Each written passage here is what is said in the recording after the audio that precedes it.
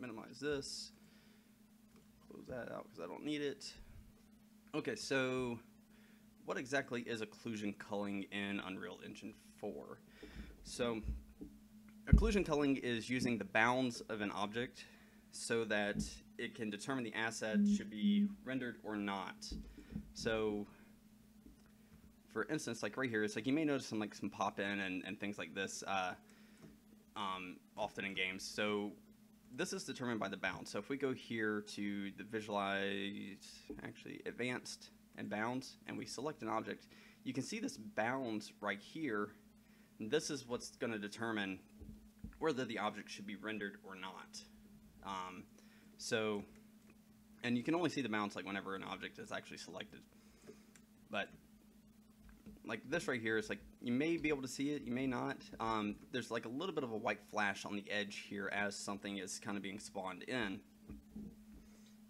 So that is occlusion culling. So we don't really want to be able to see things that aren't rendered. So if this wall is in the way, anything behind it, we don't want that to render because it's just going to take up performance. If it's rendering, that's going to be more processes that are being used on CPU, GPU, or whatever. So we want to be able to fight these kind of things so that we cannot have these kind of issues with things popping in and out.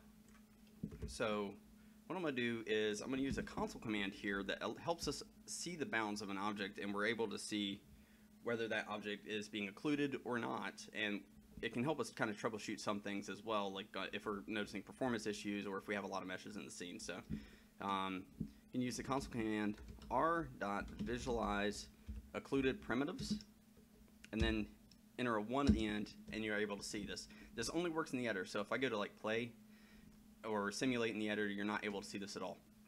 So you can see these green boxes right here. This is going to be a bounds box that is associated with our mesh. So back here, I've actually got a bunch of just very small meshes, so that way it's easier to see the occlusion culling happening. So if you notice the shape of our box here, we have a sphere that goes around, and then we also have a bounds box that's inside. So as I move off, now this object is selected, so it's not going to be occluded when it's selected like that, because it's actually needed to be rendered. So, but if I let go, you can see that it's still got the box shape of my mesh. Now the same would be true of this right here, this one as well. So it's like if I go behind here and I deselect it, I can now see that the box bounds of my mesh are there to occlude it. Excuse me. So what can you do to fight these kind of things? So now that we know that we have this green bounds box, you can actually go over here in the mesh. So it's like, let's say for instance, like, we'll select this one that's right out of the screen if I move here. And we're going to search for bounds and scale. This is one way to go about it, but it's not necessarily the best way. But okay, so 1 is the default. Now if I increase this to say 1.25 and I let go, you can see that that bounds box has actually increased. Now our mesh has not increased in size, but the bounds have. So if I select that mesh again and I go to, let's just say, some really high value, you can see that that's now a really big bounds, and as soon as I come into view, it's actually being rendered even though its graphics mesh is not even on screen or even close to being really on screen at that point. So that's one way to go about adjusting. It's not the best way, but it's an option. Just keep in mind that increasing the bound scale like this is going to add to performance issues just down the line if you're using it a lot. I would only use it on objects where you really need it if some of the other methods I'm going to show you aren't working for you. So I'm going to ditch this little section. I'm going to go to this other one over here because this comes up quite often. And I'm actually going to disable our visualize occluded primitives so this is easier to see. Do it again. There we go. Okay, so people often ask, you know, they may have a cave or some dark lit area, and it's, you know, they got a bunch of, they're trying to take on a modular design, or you just have some objects that are going to be like your wall pieces. But as you notice here, when I'm sliding back and forth, these meshes are causing a white flash that are happening just because things are being spawned in. It's like it's like I've got a bunch of different smaller meshes in the back there. So as I get closer to, say, this wall here that I had originally had, it becomes much more easy to see the kind of effect that can happen with this. So again, let's see here, R visualize. Oh, actually I need to be in the editor, not play. R.visualize occluded primitives. Put that to 1 so I can see here. And you can see as these bounds are coming into view, it's causing the flash from where these are being rendered right at their box bounds. Now there is another method.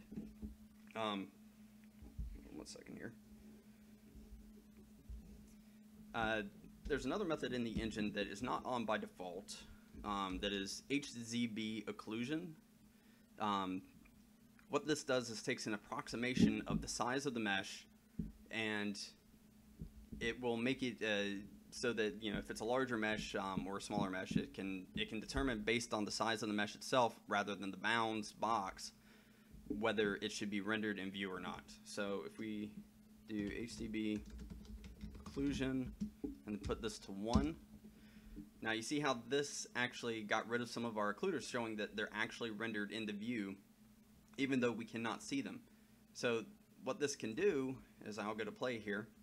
Now when I move, you notice the pop-in has stopped for the most part. It's going to still happen occasionally because you're still using occlusion culling, and if you move really fast or you have a large object in front of you and you're moving right along that wall or whatever the object is, you can still move fast enough that these things are not occluded, well, they are occluded and they pop back in just due to the way real-time rendering works.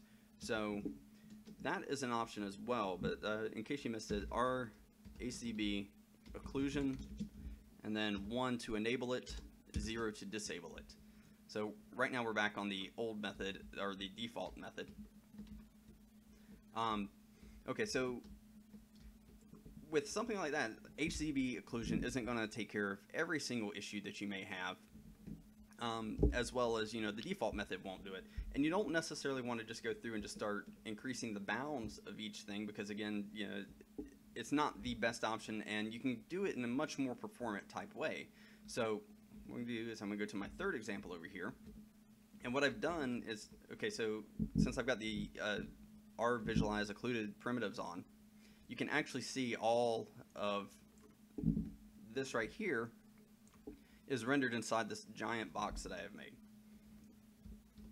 Now what I've done here is I've actually just taken a BSP box and then made it hollow and then turned it into a static mesh so that I can actually just render. And now with this example right here, I've got HZB occlusion is disabled, so it's not being used. Actually, let's make sure I did disable that one.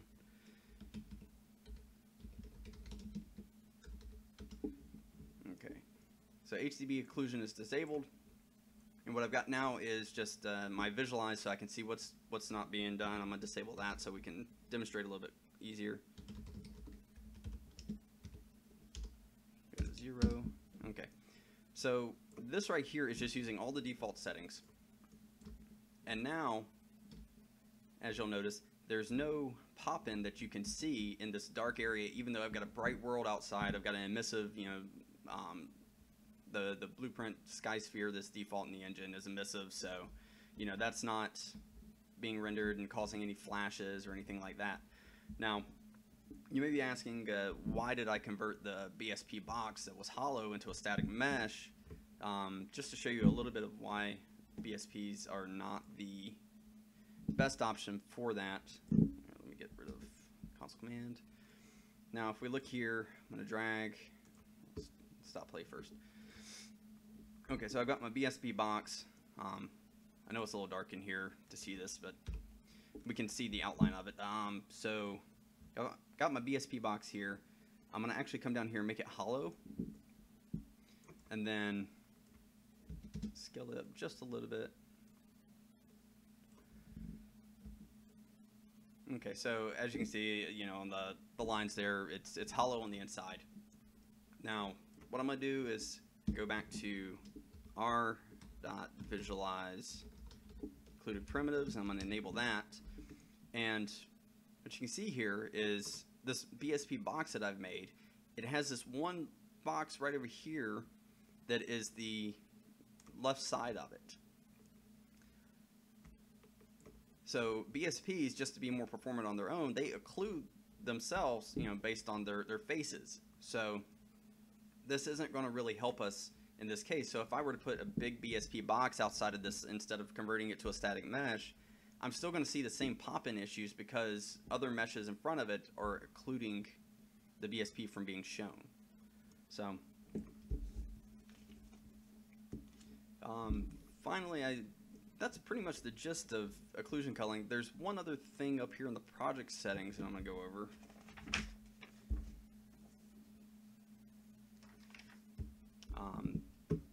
So this is project settings. If you go to your start menu, project settings, you can bring up this window here. And then if you go under the rendering tab here, you'll notice the culling section. And you can actually just go in here and disable occlusion culling at all. I would not recommend this because that means no mesh in the engine would be occluded.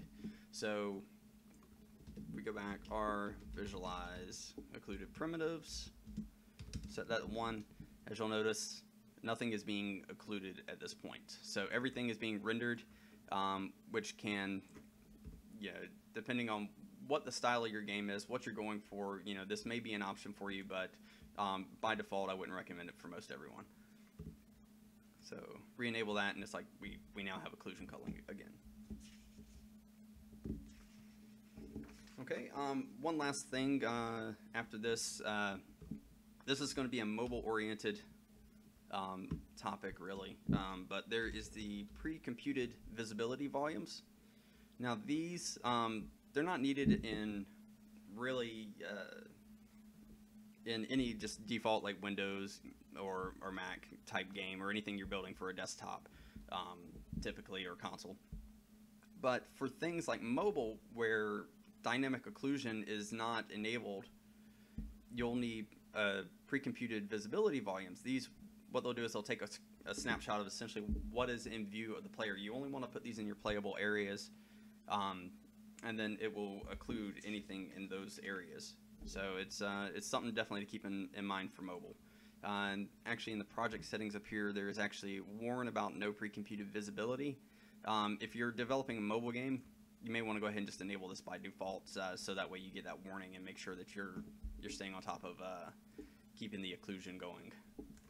But that's pretty much the gist of occlusion culling in UE4.